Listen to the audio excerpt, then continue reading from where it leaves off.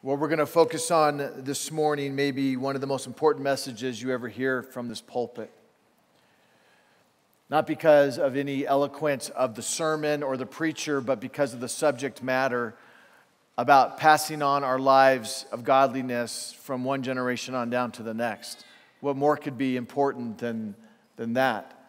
That our lives are passed on to the next generation, that pass on the next generation of godliness, which we need so desperately in our culture today. We have been talking about being legacy changers. We've been looking at the life of Asa, king of Judah, who is the great-great-grandson of King David. And he was a legacy changer because he inherited an ungodly legacy, a moral slide of a 60-year period of time that he inherited and made some huge reforms because of his courage and his stand for God. We learned that he cut down the idols that his dad and his granddad and his great-granddad had built and had worshipped in the land. We learned that he deported the cult prostitutes out of the land, completely had them leave to try to make this a more pure place. It tells us that he dethroned even his queen mother because of her immoral stance towards idolatry and cut down her idol. And he had incredible courage as a king. On top of that, he not only tore things down, but he built things up. He rebuilt the altar of God, that place where people got their hearts and lives right with God, became pure before a holy God. And he rebuilt the altar that had been neglected and had decayed over time. On top of that, he made God's house a priority. It had been basically neglected. He made it a priority. He even brought back the gold and the silver and then the various things into it to make it a priority on behalf of God. And then on top of that, he brought all the people together. And he had to make an oath of one heart and of one mind to seek after God with everything they had within them. And it says that the people came together and they made this oath. And they did so with joy and rejoicing in their heart. He was an incredible reformer. But he was not perfect. And we've talked about how there's not such thing as a perfect legacy. Every legacy has cracks. Every legacy has dirt in the cracks. Every one, because we're not perfect people. And we have our slip-ups. And Asa had his times of slipping up because he became very successful and he became a bit lazy spiritually and he became self-reliant and he made alliances with pagan kings, and which messed him up. But God is gracious to him, and remembering his legacy is one of godliness overall. So God just doesn't take just one or two blips in the screen that we have done and just says, okay, you don't have a godly legacy. He looked at the totality of Asa's life and he said, this is a godly legacy. And that's why it records in 1 Kings 15:14 that the heart of Asa was wholly true to the Lord all his days. Even though he messed up at times, overall, all his days, he was a man of God. And then he passes on this legacy to his son, a godly legacy to Jehoshaphat. Jehoshaphat, quite a name, isn't it? And it says about Jehoshaphat that he get this godly legacy from his dad. And it says in 1 Kings 22, verse 43, that he walked in all the ways of Asa his father. He did not turn aside from it, doing what was right in the sight of the Lord. And he followed in the footsteps of his father Asa. And because of that, he was a godly man and a godly king. Not a perfect man and not a perfect king, but a godly man and a godly king. And I want you to take your Bibles and turn them to 2 Chronicles chapter 17. To 2 Chronicles 17. It's almost halfway through your Old Testament. And if you don't have a Bible with you, we do have Bibles that you can take there and turn it to page 370 and you'll get there. And if you don't own a Bible, we want you to have it. We want you to read it and to be blessed by it. Now, we won't take a time to look at a detailed look at Jehoshaphat's life. That's not what the purpose of this morning is about. But I do want to give you at least a picture of his godliness and what he did as king. So look at chapter 17 of 2 Chronicles, beginning in verse 1. Jehoshaphat, his son, Asa's son, reigned in his place and strengthened himself against Israel. Remember, Israel's the northern kingdom, Judah's the southern kingdom. He placed forces in all the fortified cities of Judah and set garrisons in the land of Judah and in the cities of Ephraim that Asa his father had captured. The Lord was with Jehoshaphat because he walked in the earlier ways of his father David. Actually, that's his great-great-grandfather, very godly king. He did not seek the Baals, but sought the God of his father and walked in his commandments, and not according to the practices of Israel. Therefore, the Lord established the kingdom in his hand, and all Judah brought tribute to Jehoshaphat, and he had great riches and honor. His heart was courageous in the ways of the Lord. And furthermore, he took the high places and the Asherim, the idols, out of Judah. In the 3rd year of his reign, he sent his officials, Ben-Hail, Obadiah, Zechariah, Nathanael, and Micah, something like that, to teach in the cities of Judah, and with them the Levites, and then a whole bunch of guys. Verse 8. And we'll just get to verse 9. And they taught in Judah, having the book of the law of the Lord with them. They went about through all the cities of Judah and taught among the people. So Jehoshaphat goes a step farther than his father Asa did. Asa had a lot of great reforms, but Jehoshaphat goes one step further. Not only does he continue to tear down the idols that aren't supposed to be there, but on top of that, he has the godly priests and leaders to go about the country of Judah and to teach the law of God and the ways of God and about the majesty of God. He has them go systematically teaching the people about who God is. He's a godly king, and he's a courageous king, and he seeks the Lord, and he teaches the people about God. And one of my favorite parts of the story of Jehoshaphat, although he too was involved with the sins of his father, he too made alliances with pagan kings, like dad, like son. He had an army that coming after him. It was a huge army that was after him. Sound familiar?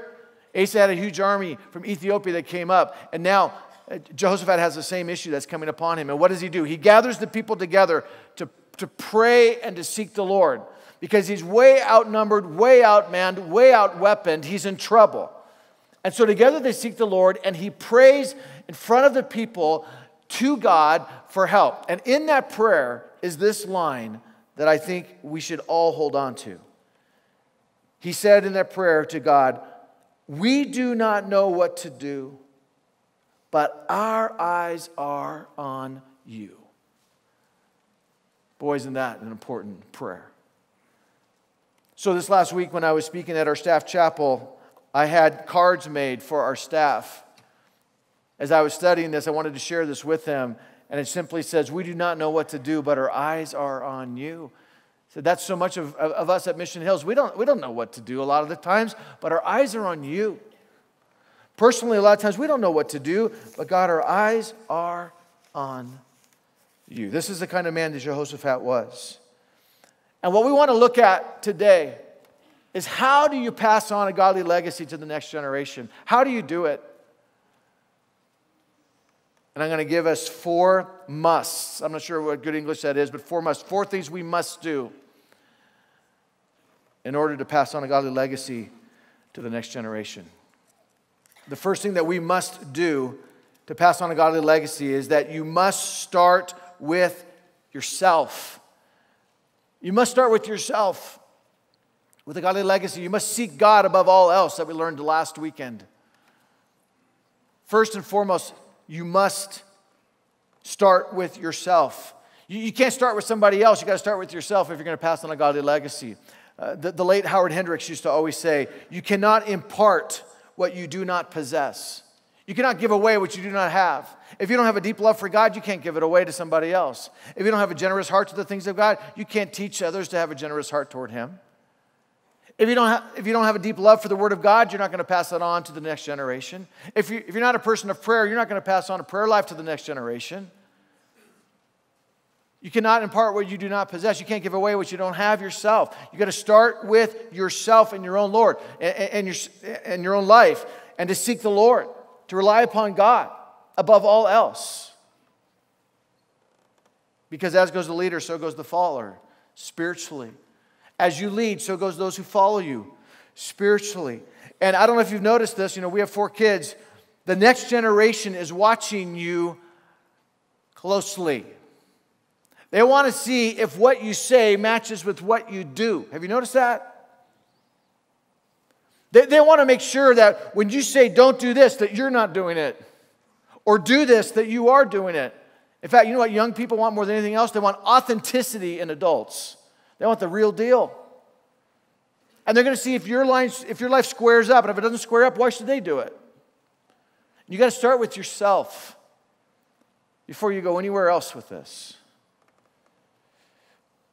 The second must to pass on a godly legacy is that you must make that your highest priority. You must make passing on this legacy your highest priority. It can't be a secondary priority or a third level priority. It's got to be a first level top priority in your life and what you live, or it's not going to happen. So many of you in this room are very career-oriented. You have great careers. Some of you are incredibly busy. I am at a place in my own life where I have more demands upon my time than I've ever had in my entire life. And my kids would tell you that, and they let me know that from time to time, appropriately so. And I need to say to any of us that are in a career grind of one form or another, ministry or not, that you've got to make the legacy building a very high priority, which means you got to diminish the career priority. Just so you're around, just so you're home. Some of you travel a tremendous amount, and maybe that's the only way that it can happen for you, and I understand that if that's the case. But for some of you, you could change that and not travel as much, or maybe take a demotion, or maybe a different job altogether, or not take a promotion so you won't have to travel as much, so that you can just be present more. And make that a high priority to be around and to pour your life in to your family. Some of you are really into the bucket list thing, and you have this bucket list, and you have all these things that you want to accomplish in your life, and you want to skydive, and that's never going to be on my bucket list. And you want to go to Europe, and you want to go to a Super Bowl, and you want to go to this and that, and you got this bucket list, and you're working on it and pursuing it, and for some that becomes a bigger pursuit than building a legacy of godliness. And a lot of people just kind of haphazardly, try to hope that their life rubs off on their kids, and then that'll be enough, with no plan or no focus on that. A number of years ago now, I was up in the mountains, and I was doing some planning for Mission Hills, and I was trying to come up with a few goals, and at that time, I was thinking, okay, well, what should Mission Hills be down the road? And therefore, okay, what goals do we need to set and steps do we need to take to get there? And while I was doing that, sitting there next to this beautiful stream, I had this thought, like, why don't I ever do that with my family? Why don't I just do that with the church? And so I began to write down specific goals for our kids of how we could train them in godliness. And then I came back, and Jane and I worked on it together, and we prayed about it, and then we even revised it. And we came up with this list. We call it Romberger Family Goals. It doesn't mean that we're going to have perfect kids because of it. But at least there's some kind of a intentionality as parents in building a godly legacy. So here's what we came up with. And you don't have to come up with a list like this, but come up with something for your own family. The first category was spiritual. And that we want our kids to be followers of Jesus Christ. That was number one on our list. And we put under that developing a heart of worship, being a lover of His Word, developing a heart of service. That was important to us, that they serve. We put in there to have a heart for missions, global and local. And so that's why we take our kids when they get into high school on a separate mission trip with mom and dad. That's why we have missionaries in our home. That's why we encourage them to go on mission trips. We put on there to be generous and support God's work. And that's a part of when they get money, that part of it goes to the Lord's work and to His church. That's just part and parcel of what it means to be a part of our house. We have a category of educational, to be readers more than watchers of TV, which in the summertime is incredibly challenging. And then we put to be college graduates. Now, if they don't have a college bent, that's fine, but we need to be prepared as parents to try to provide for that if possible. We have a standard of always striving to do their best, developing good study habits, things like that. Then we have a category of physical and emotional. And we put down here to stay sexually pure, saving themselves for marriage. You got to talk about that. You got to set that standard.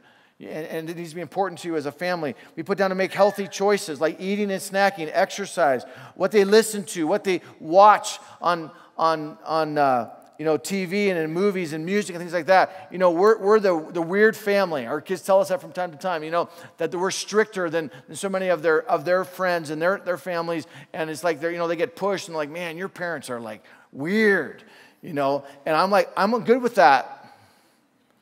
I'm good with, because I love their friends, but I really don't care what they think. Because we're raising these kids. We're not raising them. And I really am not all that concerned about what their friends think about what we do, because we're responsible for our own kids. And to buck the trends out there of hey, this is okay to watch, and this is okay to listen to, and this is okay to go to. A lot of that stuff's not. It's just not. Okay, I'll get off of that. And a relational, we put down to marry a godly person who adores and respects them, to be able to interact respectfully and appropriately with adults, to develop and maintain healthy friendships. So that's our list. And it's just helped us not to develop, like I said, perfect kids, but we as parents have some intentionality in what we want to build into our kids and to help them become godly instead of just hoping it happens somehow. One of the things that has been the most helpful for me as a dad is bedtime. Not my own bedtime, but their bedtime. Jane's been with them all day, and then it's time for bed, and Jane's all, you take them and put them to bed. And even though two are out of the house now, and now we have one in high school, one in junior high, still a part of bedtime. And when they were kids, little kids, boy, that could be an hour and a half with 4 kids spreading out, when they went to bed. And there's something about laying on a bed with your kid, reading, praying, talking about their day in the dark when their hearts just open up. And I've spent a lot of my life laying in bed next to my kids, hearing their heart and talking to them. And talking to them about the things of the Lord at times. Not always, but building into them the things of God, even right before they go to bed, and praying for them before they go to sleep. You got to make it a high priority or it's not going to happen. The third must on my heart is to pass on a godly legacy. You must take an uncompromising stand. You got to have courage in doing this. Even after the last few services, talking to people, my goodness, some of the courage that people are doing to stand strong for the Lord is incredible. To take an uncompromising stand. Courage is willing to do what needs to be done regardless. And we have seen Asa, and now we have seen Jehoshaphat take strong stands. I mean, think about Asa, who undid what had been done for decades, tearing down places of worship that were sacred to people, undoing the practices of the temple, tearing down and building up. It's going to take some strong stands and uncompromising stands to do that, and it won't be easy. And you're going to need the help of God to do so. We looked at in week 2 of this series of what Asa tore down, and he tore down a legacy of sexual perversion, and he tore down a legacy of idol worship, and he tore down a legacy of ungodly, domineering family leadership, and he had the guts to do it, even when no doubt it was very unpopular with the people who were closest to him, including dethroning his mother. There must be great courage in taking an uncompromising stand for the next generation. Because every generation seems to slip more and more and more. And if we slip with it, the next generation is going to slip all the more. I'm not talking about rigidity. I'm not talking about legalism. I'm talking about uncompromising to the truth that's in the Word of God.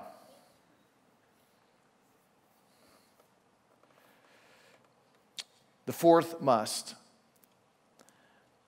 To pass on a godly legacy, you must pray for God's power. You must pray for God's power. Why? Because you can't change a heart, and I can't change a heart. You can't change a legacy. I can't change a legacy. But God can. God can change a heart, and God can change an entire family system. God can change a family. Through His power, He can soften hearts, He can free people from addictions. He can change a mindset. He can take somebody who's totally against him now to be a follower of his and a child of his. God can do that through his power and the power of the Holy Spirit. And without prayer and seeking God and asking for him to infiltrate these lives, sometimes it'll never be done. You hear these great stories of these grandmothers and great-grandmothers who've been praying for kids for decades upon decades, and finally God gets a hold of a life. But we need to be reminded of the truth that every person stands before God on their own, no matter what legacy they've inherited, godly or ungodly. Each person stands upon their own, and you can be a great parent, and you can be a godly parent, and you can pour yourself into your kid with everything that is right and pure, and your kid walks away from God. And there's not a thing you can do about that, but you can pray. You can ask for God to intervene and God to infiltrate that life and make a difference and a change in that person, because you can't do it on your own. A week ago Thursday in this room, we had a one-day conference for pastors and spouses, and they came from all over Colorado, and some even flew in from other areas. It was put on by Daniel Henderson, our prayer pastor, and his national ministry of prayer. And we had hundreds of pastors here and their spouses. And the two main speakers were Daniel Henderson and then Jim Cymbala. Jim Cymbala is pastor of Brooklyn Tabernacle in Brooklyn, New York. His story is an amazing story where he grew up in Brooklyn. He's white, and yet his church is predominantly African American. When he started pastoring the church, there was about 15 people in the church. Now on a Sunday, there's over 10,000. You've probably heard of their choir, the Brooklyn Tabernacle Choir. They've had 6 Grammy Awards now. They sang recently a year ago at the presidential inauguration. They were amazing. And it's a church on the front lines. And Pastor Jim and his wife Carol have a daughter named Chrissy. And she went wayward for 2.5 years. And a week and a half ago, when he was here and speaking to the pastors, he felt led at the end of his last talk to talk about the story of Chrissy. And it's so appropriate for what we're talking about that I want you to see it as well. Now, you need to know a few things, like when he talks about a prayer meeting at his church, the prayer meetings at Brooklyn Tabernacle are on Tuesday nights, and there's 2,500 to 3,000 people who go to these prayer gatherings. You'll see him, and he walks down in the shadows. This isn't like great video because he wasn't worried about video, but just focus on his words. And then at the end, he's going to pray a powerful prayer for families who have wayward kids or grandkids. And he's going to tell the pastors, stand up, and he's going to tell them to come forward. And I want to say, let Pastor Jim be our pastor to finalize this sermon and this series. And so if you are a person that should stand because you have a kid that you're concerned about spiritually or grandkid, when he says stand, go ahead and stand. He also tells them to come forward. You can come forward if you want. You don't have to. You can just stay standing, whatever you feel comfortable with. In all services, we have had people come forward, but that's up to you, however you want to do that. But he's going to be the one to close out our sermon today. And so let's watch. Someone started crying here when I mentioned my daughter. I happened to see your face. So that tells me that maybe I should leave on this note. You know, when I went through that 2.5-year-long nightmare with my daughter, I said this at dinner last night. One night at my lowest, my wife had a hysterectomy during that time. Hormonally, she got thrown off, estrogen levels. She started talking of not wanting to live anymore and taking her life. I'm pastoring a church, starting other churches, renting Radio City Music Hall. My daughter's not there. I cried through Christmas Eve. It's not easy.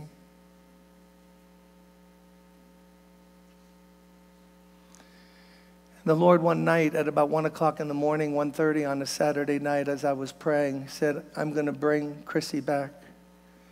He had stopped me talking to her for months and just said, you've tried manipulation, money. You know, when your daughter's drifting, you try to fix it.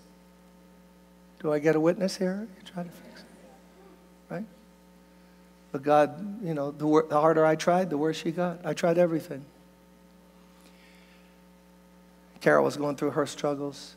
I thought I was going to lose my mind at times, the grief of Chrissy, then my wife, not the woman I married any longer. After not talking to her for 5 months, knew she was in the city at this time in a Tuesday night prayer meeting. Someone sent a note up and said, I feel impressed. We're supposed to pray for your daughter tonight. I waited, called an associate pastor at the appropriate moment, had him lead out in prayer. The church turned into a labor room. Ever been in a labor room?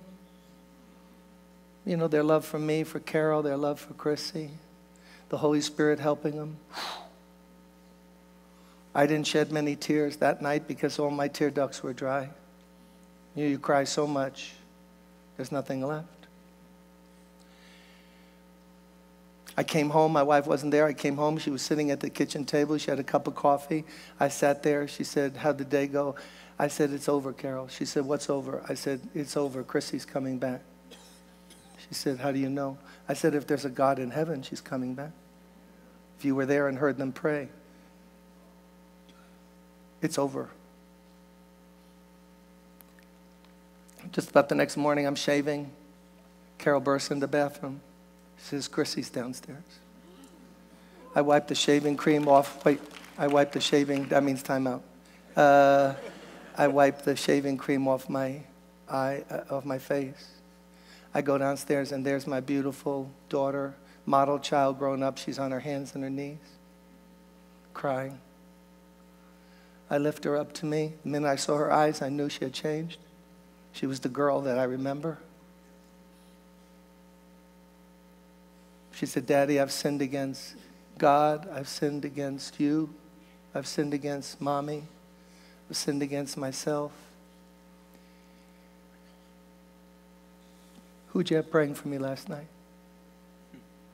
I said, what do you mean, Chrissy? She said, just tell me, who'd you have praying for me? Well, we did pray for you. The church prayed for you. She said, because in the middle of the night, God gave me a dream, a vision, and I saw myself going 95 miles an hour toward this abyss, and he caught me right on the edge. And instead of yelling at me, Daddy, he loved me, and he said he still cared for me and had a plan for my life.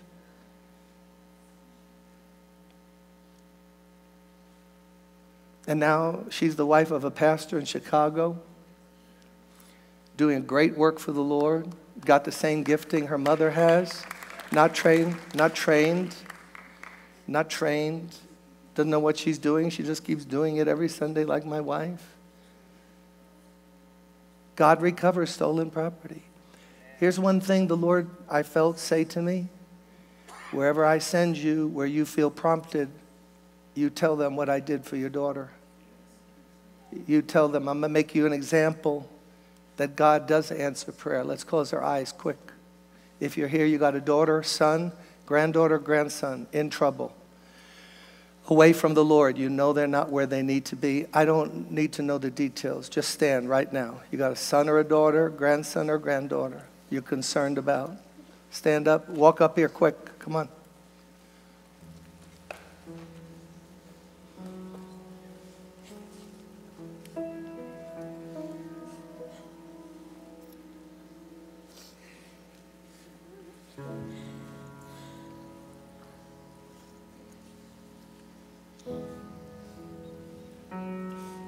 Maybe you dedicated your baby to the Lord like I did Chrissy.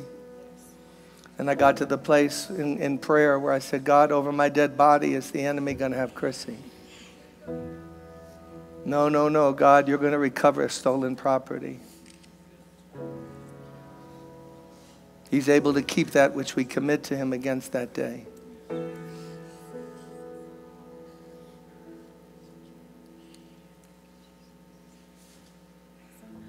Father, I bring our sons before you. I bring our daughters. What you did for my Chrissy, would you do it again, Lord? Do it again so your name might be glorified. You told me to share this where it's appropriate. I never have forgotten your faithfulness. Chrissy is a trophy of your grace, an answer to prayer. And we believe that you are going to bring our daughters back from the east, from the west, from the north, or the south. We don't care what they're involved with, who they're with. You're stronger than all of it. You're stronger than all of it. You're stronger than all of it. Our sons too. Whatever they're in prison, it doesn't matter. You can reach them in prison like you did Harold, Greg. We don't care what lifestyle they're in. You're stronger than the lifestyle. What drug, you're stronger than the drug. How hard and callous they are, you can break the hardest stone, Lord, and make it soft. So that's what we ask you to do. Bring back a song they once heard. Bring back a verse we once told them about. Bring back a sermon they once heard in church. Send somebody to them. Send some people away from them that are polluting their minds, Lord. Whatever has to happen, we take our hands off of it. We'll do what we can do, Lord, humanly, but you seem to be saying to us, give it to me and see what I will do. So we're not going to worry or fret or be anxious. We're just going to hold this before you until we see the answer. We're going to believe and worship you. And Lord, you remember that night where you impressed upon me, do you believe I'm bringing Chrissy back? And I said to you in that chair in my living room, yes, I do believe it. And you spoke, then stand up and worship me for what I'm going to do in your daughter. And I thought, how could I do that? I haven't seen her back yet. And you said, no, you have to praise me before you see it. Because that's the worship that means the most to you. So we lift our hands up to you. Come on, let's do it, moms and dads and grandparents. We bring before you grandsons and granddaughters, those who have a calling on their life to ministry and missionary work and other good things in music and teaching children, Lord. We give them all to you today in the name of Christ. On this day, Thursday, in Denver, Colorado, we make a transaction with the living God. In the name of Christ, his Son, we come in that authority and power and access only through the blood and the cross of Christ. And we ask you not for a new car or, Lord, for a new house. We ask you for our sons and daughters to be worshiping next to us. That's what we ask for. That's what we ask, so that your name might be glorified and praised. We ask all of this in Jesus' name, in the matchless name of Jesus. And everybody said...